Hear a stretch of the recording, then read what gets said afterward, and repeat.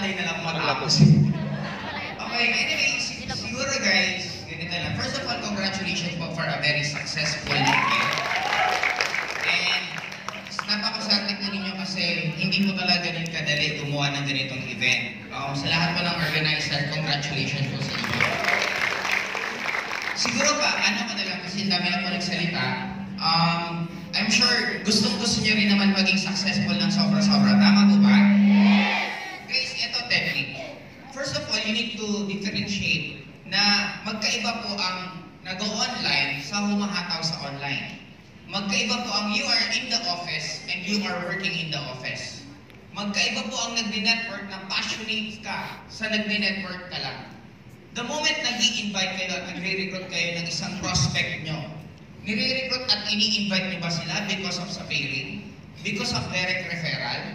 Or nare-realize nyo na mayroong isang tao na magbabago ang buhay sa ginagawa ninyo? Naiisip nyo ba na may isang pamilya na magbabago once na trinabaho nyo ng maayos ang pag-network nyo, hindi lang yung ini-invite nyo ang maaapektuhan, kung hindi pati yung anak niya, yung asawa niya, at yung mga pamilya niya sa ginagawa mo. Now guys, you need to appreciate na ang ginagawa natin, it is not just recruiting. It is not just na para lang tayo kumita. We are changing lives.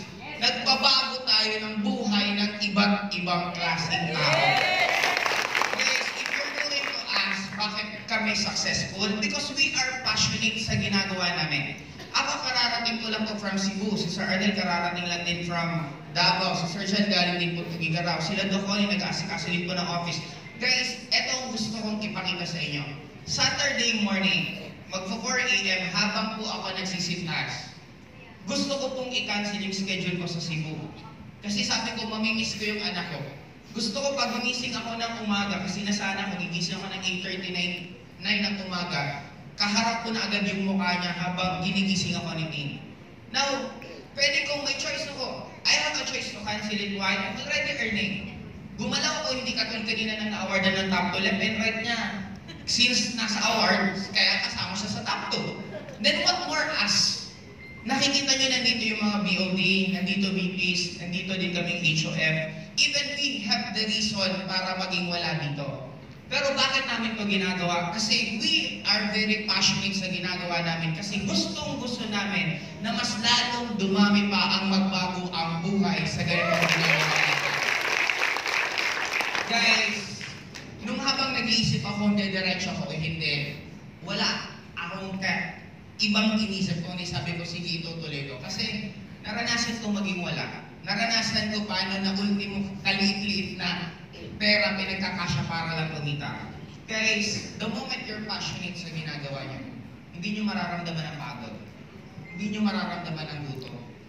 May sakit ka, mawawala ang sakit mo the moment mag-present ka na kasi alam mo may mga magbabagong buhay. Kaya sa akin siguro within this year, hatawin niyo na po ng todo kasi napakaswerte natin. Nandito po tayo sa empowerism. Tama po ba? Nandito tayo sa empowerism. Okay. Isa lang gusto ko sabihin guys.